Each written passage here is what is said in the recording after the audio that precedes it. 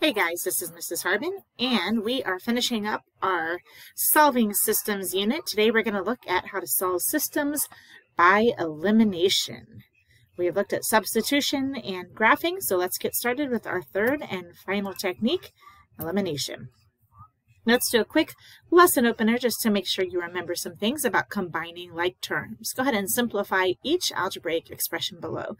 3x minus 5x, or minus 8x, sorry. We can combine those because they are like terms, and when we combine them, we get negative 5x. Negative 4y plus 7x plus 2y.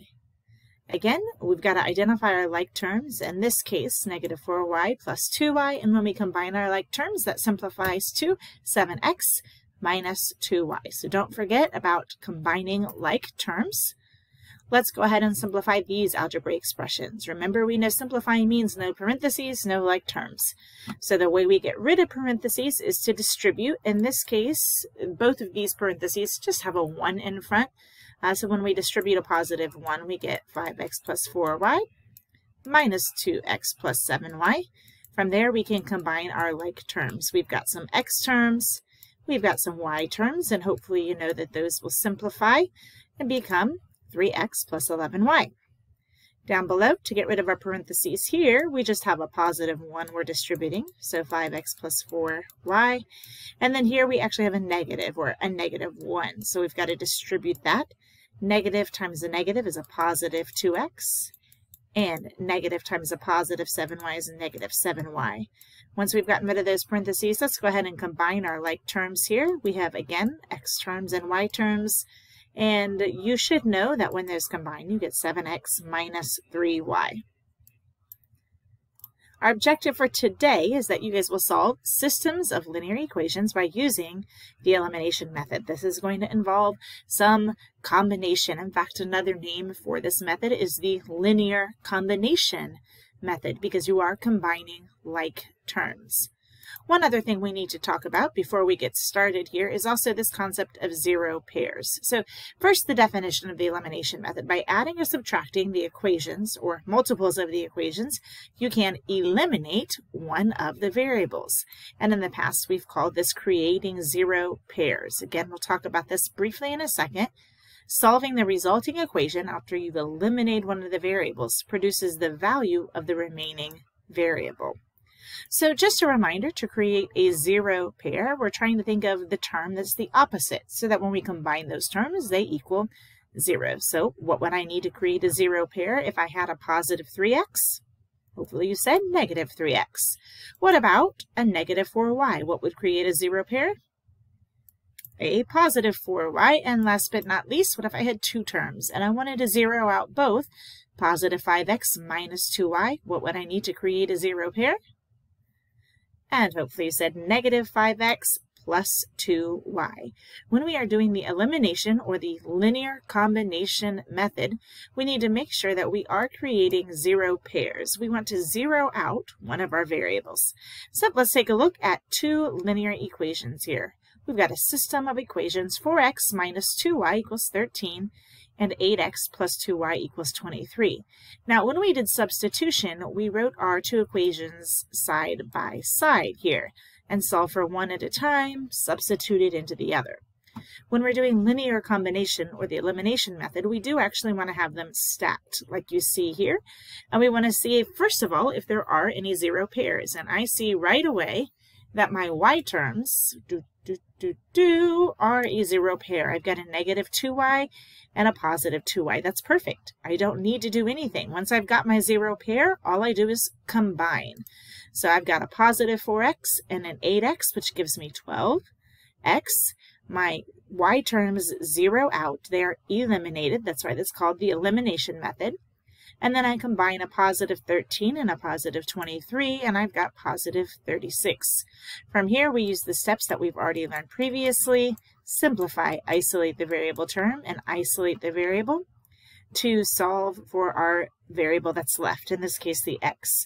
The x is being multiplied by 12, so I do want to divide both sides by 12, and when I do that, I get x equals 3. Well, once I know my x coordinate, remember, we're always going to have two coordinates, I still need to find my y coordinate. Well, how can I find my y coordinate?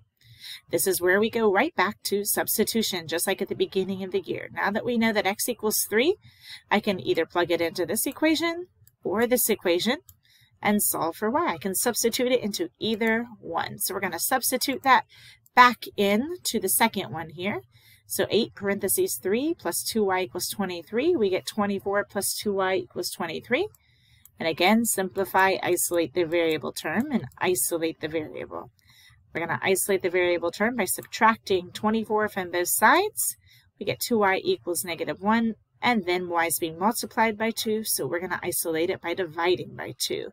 When we do that, we get y equals -1/2. So our final answer there, our final solution is 3, -1/2. This is the only x and y coordinate that will work for both of these two linear equations. All right, in the elimination method, though, sometimes you don't already have a zero pair. Sometimes you have to do something to make a zero pair. So if you notice that the coefficients of your like terms are the same, maybe both of your x terms are 3x's or both of your y terms are 4y's, the variable can be eliminated by subtracting one equation from the other. There are two ways that we can record this, so let's take a look at that. So first of all, we have 3x plus 2y equals 8, and 3x plus 5y equals 14. Right away, I notice I do not have a zero pair, but if this was 3x minus 3x, that would be a zero pair.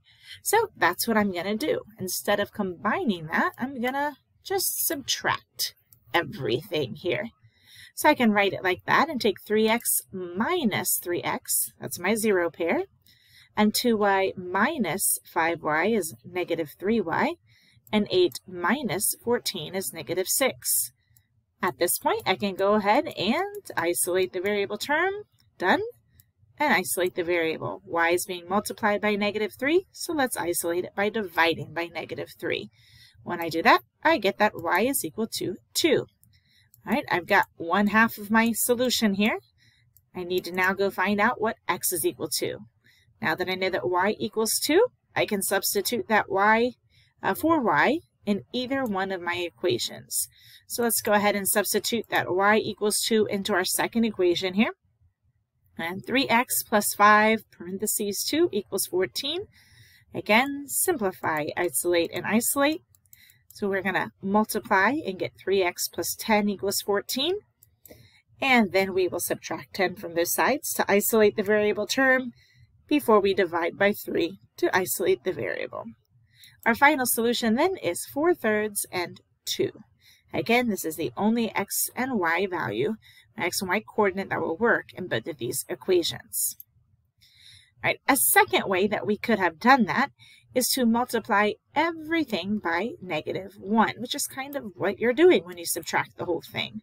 So I could have multiplied everything by -1 and made that a -3x, a -5y, and a -14, and then combined from there. 3 minus 3x, 2 minus 5y, and 8 minus 14. It's the same thing as subtracting, same thing as distributing that negative. It really is just a matter of how you prefer to write it. I tend to prefer this way, so that I don't forget about my negatives for these other terms. Sometimes if I only write the negative out here, I forget that I have to distribute that negative to all the terms. So I do prefer to write it this way. You may prefer to write it the other way. Both are okay. Either way, you're going to get the same answer, that y equals 2, and x is going to be 4/3. All right, sometimes though, we have not a zero pair. We don't even have the same coefficients. Sometimes we have totally different numbers. Not zero pairs, nothing. And so when that happens, we will have to use the multiplication property of equality on one or both equations in such a way that the coefficients of one of the variables have the same absolute value. Essentially, we're going to multiply so that we can create a zero pair. One's positive, one's negative. We're going to create a zero pair. So let's take a look at this example. 2x plus 3y equals 5, and 4x minus 9y equals -10. When I look at my x terms, 2x and 4x are not zero pairs, and 3y and -9y are not zero pairs. They're not even the same coefficients, so I need to create a zero pair. This is going to take a little bit of creative thinking, and there's more than one way you could do it. For example, if this were, for example, a negative 4x, I could have a negative 4x and a 4x. So I may want to turn this into a negative 4 with some multiplication. Or maybe I notice that these are already positive and negative. If I turn this into a 9y, I would have 9y negative 9y. Somehow, though, I'm going to have to multiply to create a zero pair. And that multiplication property of equality says that if I multiply one thing in the equation by a number, I have to multiply everything. I've got to keep it equal.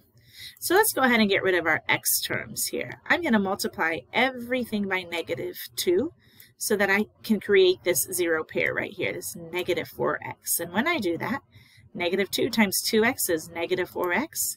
Negative 2 times 3y is negative 6y. And don't forget the last one, got to keep it equal. Negative 2 times 5 is negative 10. My bottom equation is going to stay the same. I was just trying to create a zero pair. Now that I've got a zero pair, I can combine. Negative 4x and 4x zeros out. Negative 6y, negative 9y is negative 15y. And negative 10 and negative 10 is negative 20. From there, I know how to get my variable by itself, so I'm going to divide by negative 15, and I get y equals 4/3 when all simplified. I've got 1/2 of my solution. The way that I find my x-coordinate is to take this and plug it right back in.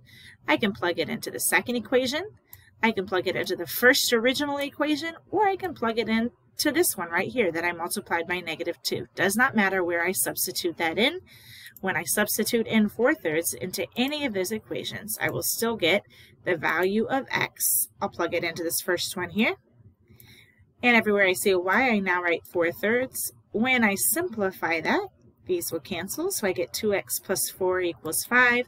Subtract 4 from both sides and then divide by 2. That gives me that x is equal to 1/2. So my final solution is 1/2 4/3. All right, let's try another one here. 2x plus 3y equals 6, and 3x minus 2y equals 8. Again, neither one of these is a zero pair, so I need to make one through multiplying. I see here that there's already a positive and a negative, so I would like to get rid of my y's, maybe. 3 and 2, the only thing they have in common that could create a zero pair is 6. That's our first thing they have in common. So I'm going to try to make that a positive 6y and a negative 6y. To do that, I'm going to multiply the top by 2. That will make my 6y there. And I'm going to multiply the bottom by 3. That will make this a negative 6y. But remember, you do have to multiply by all the terms. And so that looks like this. 4x plus 6y equals 12. And 9x minus 6y equals 24. From there, we just combine our terms. Our 4x and 9x combine to become a 13x. Our 6y's are zeroed out. That leaves us with 36 on the other side. Using our simplify, isolate, isolate, we get that x is equal to 36 over 13. Lovely fraction there. We can't reduce it. We've got 1/2 of our solution. To find the other half, we just plug it back in. And let's plug that one into, I don't know. Let's plug it into one of these, but just because we're going to have these weird fractions, let's actually start maybe by rewriting that equation for y. Maybe. Or maybe, okay, let's not do that. Let's eliminate the x's this time. We already eliminated the y's, but so we don't have to deal with our fractions, let's eliminate our x's. Let's turn both of our x's into 6x here. Now this example opted to keep them both the same. I might opt to divide or multiply everything by negative 2. So I've got a 6x and a negative 6x. So I'm going to write that negative 6x plus 4y and negative 16 here.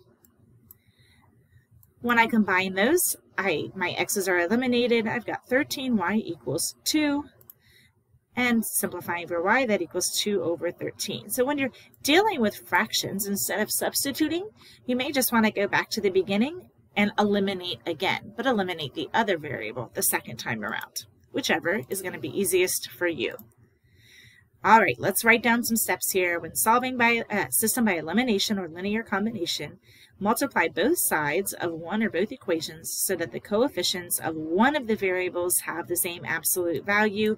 And what we say is we're going to create a zero pair. do something to create a zero pair for one of your variables. Second,